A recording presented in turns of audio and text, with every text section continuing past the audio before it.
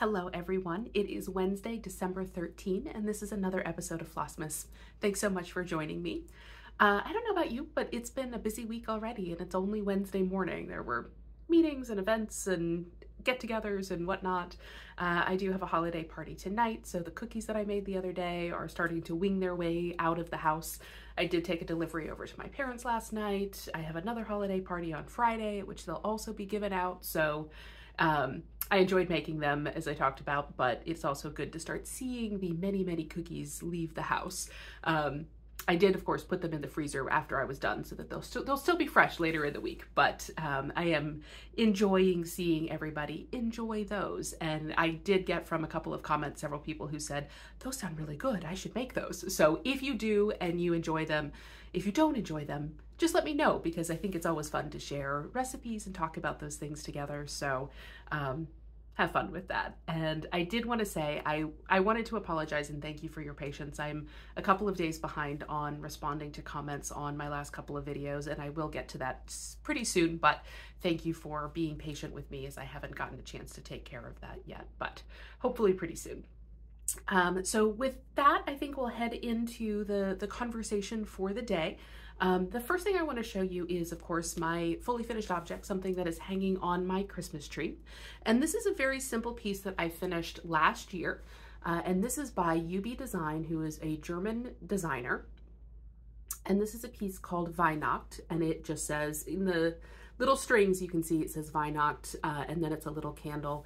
And for this one I used the same Vicky Clayton silks, not necessarily the same colors, but the Vicky Clayton silks that I am using for my Advent piece this year to stitch this one. And then I finished it very simply. This is just a little mini frame that I picked up at Michael's last year. It was all pre-done, and then all I did was just glue a little hanger on the back and stuck that piece pretty much right inside. It was a little chalkboard message. I think I had to change the hanger because the orientation was the other way, but a very easy finish.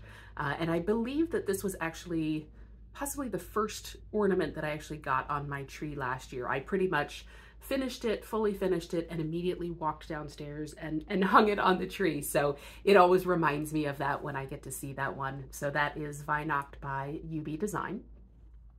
And then, since we're talking about UB Design, I thought I would also show you a couple of pieces by them, or it's actually by her, that I have not stitched yet, but are in my collection to be stitched. This is one that I've had for a couple of years now, and I haven't stitched it yet only because it's just a little bit of a bigger piece, and I have been wanting to focus on some of the smaller pieces before I do this, but this is one that is very much something that I would like to have done in the future. And it's just this wonderful string of kind of Christmas related objects that are hanging. And the way that I have seen it finished is maybe hung over kind of a faux window motif, something like that. So very much something that I would like to do in the future. And this one is Weihnachtszeit. So Christmas night, I think that is. I don't know. Now that I say that, I don't know. If you speak German and I just messed that up, sorry. But I really like that it's just all of those little objects hanging. And so you feel, I think, like you get a little bit of a mini finish each time you stitch one of those. So I'm having really good success stitching their pieces with the Vicky Clayton silks. So this may be another one that I do with that as well. And then I also couldn't choose between a couple of their patterns to show you. So this is also one that is a very recent purchase for me, and it is those toadstools, which we've talked about in the past, are kind of a symbol of luck in Germany. And so I thought that was just really cute. And I love these with the presents, the Christmas tree with the toadstools, these kind of classic lantern scene. So I actually am not quite sure which of those I would pick. Maybe I can do some sort of duology or triptych for those, but I really liked that one, and I'm happy to have that as part of my collection as well. So this is, I'm going to assume that this says toadstools in snow. I know that this is in snow, so that is, I will put all the information down below, of course. So those are the couple of pieces by UB Design that I have stitched and would like to stitch in the future. If you're looking to purchase their patterns, I have purchased some of them from Casa Sandina, which is an Italian cross-stitch shop. and you can get them from there. You can get them from the French Needle sometimes, which is an online store. And I also know that the Silver Needle in Tulsa, Oklahoma has started carrying some of her patterns as well. Typically more the books than the individual patterns, but those are a couple of sources for her patterns that I know that you can find. So with that, the next thing is to show you my advent calendar that I am stitching on. I'm continuing to be very proud of myself that I'm faithfully keeping up with it every day. And so today we have, for the 13th, we have a tiny little reindeer. I thought that one was just such a sweet little piece. I wasn't quite sure, looking at the pattern, how it would turn out. There are a lot of over one and partial stitches for that piece, but I think it's really cute. I love how even within these very small areas, the designer is able to kind of really make clear what they are. And so that one was our reindeer for the day. And I've talked in the past that I always feel like I forget the number. My new technique is I will do the outline, then I'll do the number, and then I'll do the actual central motif, and maybe that will help me actually remember. So that was what I did yesterday. It worked once. The next thing to show you, and sorry, we're starting to get the sun shining in this morning, so I will keep going.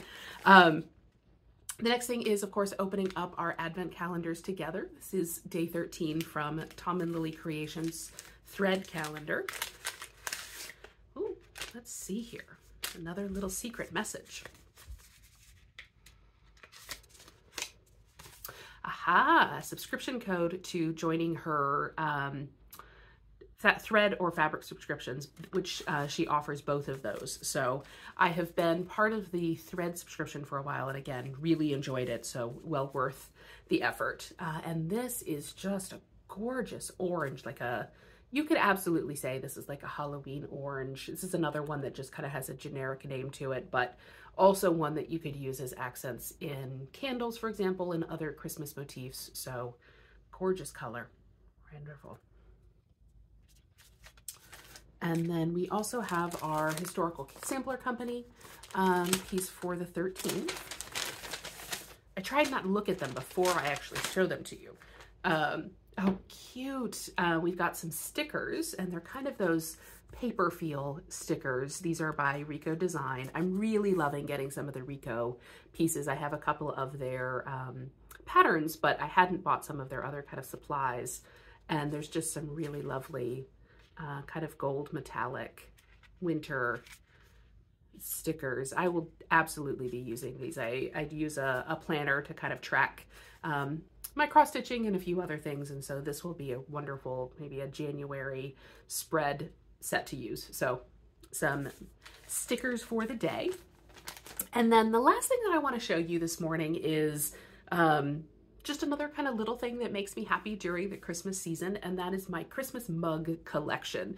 If you're a regular FlossTube viewer of mine, you know that I often show you my Christmas, I often show you my mugs. I often have a cup of coffee with me while I'm talking, but I do have a couple of Christmas specific mugs in my collection.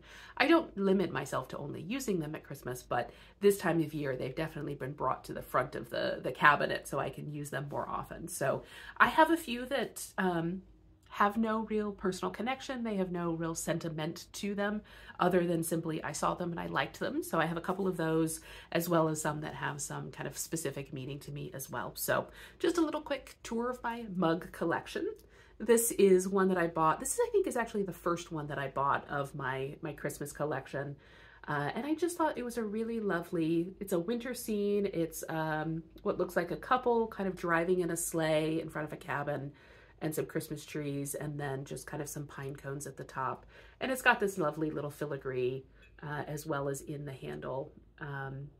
So again, nothing, I didn't pick it up anywhere special. I just like it.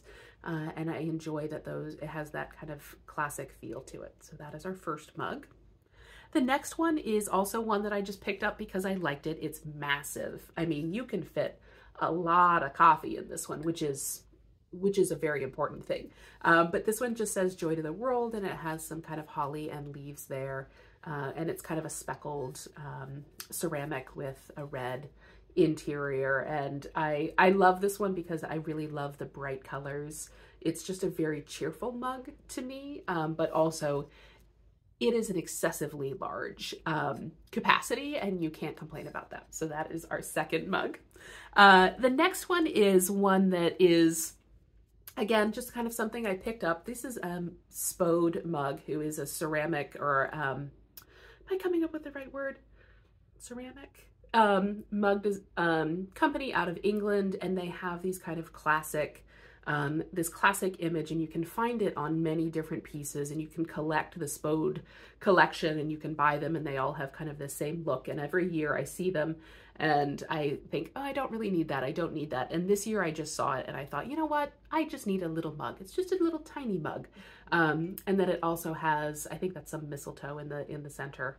And so it's just a little one with a Christmas tree and traditional presents, and then kind of a Saint Nicholas on the top. So, you know, in contrast with this one, it's just depending on how much caffeine intake or tea you need in your life. But this is a classic Spode style. The next one is an early purchase, and this is one that I bought when I was in Colonial Williamsburg a number of years ago. I needed to go up to Williamsburg for a work event, and visited, of course, Colonial Williamsburg and the shop while I was there. And I bought this one, and it is a piece that they had commissioned that shows some of their houses at Christmas time in the snow. And so I bought that one. It's one I've been using for many years. The artist is Karen Cruden. And I really enjoy that one. Just a normal size mug. But that one is Colonial Williamsburg at Christmas. The next one is one that you have seen before if you've watched some past videos. This is a mug that I picked up at a German Christmas market a number of years ago. And one of the things about German Christmas markets is something called Glühwein and Kinderpunsch, and that is a mulled wine, a warm mulled wine, or a non-alcoholic version for kids. And it's very traditional that each town has its own recipe, and they have commemorative mugs, and it's a different one every year. And so when you get your Glühwein or your Kinderpunsch, you also get to keep the mug. And if you return it, you get a little bit of your money back, but if not, you get to keep this souvenir. And so this is from the Mainz Christmas market, and one that I use each time. You know, they're pretty small. I mean, you can get a lot of Glühwein, but really something that I enjoy. And they do have kind of the Christmas lights that are in the center, and then this is the dome that's of the cathedral in the background. So that is one of my most treasured kind of pieces. And then the last one is actually got some of my coffee in it for this morning.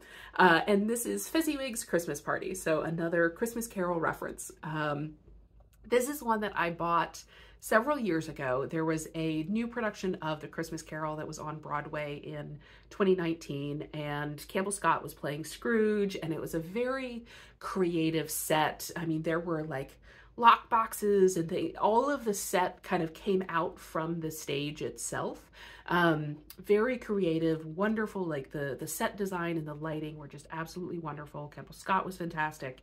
And I saw that kind of late fall 2019, and I saw it in previews, which is when they're still kind of working through it. It hasn't officially opened. They're still working through their performances and getting things right. And there were some problems during the performance, but I think that that's what's fun about going to a preview, is you get to see that. You get to see the actors have to improv and have to deal with the issue live on stage. So, you know, you're not getting that slick performance, but you're getting a little bit of a look behind the scenes. So I always enjoy going to see things in preview.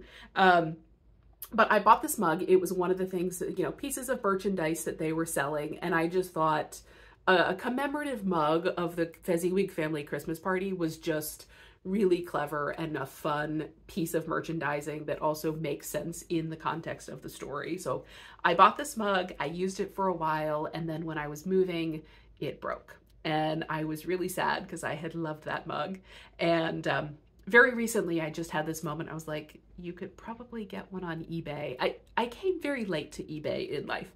And so I forget that it's something that I can go and look at. And so I had this thought, like, I bet I could go find something. I could get one on eBay. And so I looked, and yes, there were several readily available. And so it arrived just the other day.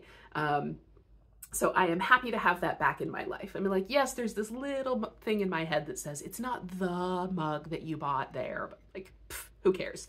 It's still something that I have that good memory of, and it's something I can use, and it's a good one for capacity. So with that, thank you for joining me again for the day. I will look forward to seeing you again tomorrow, and cheers. Happy holidays, everybody.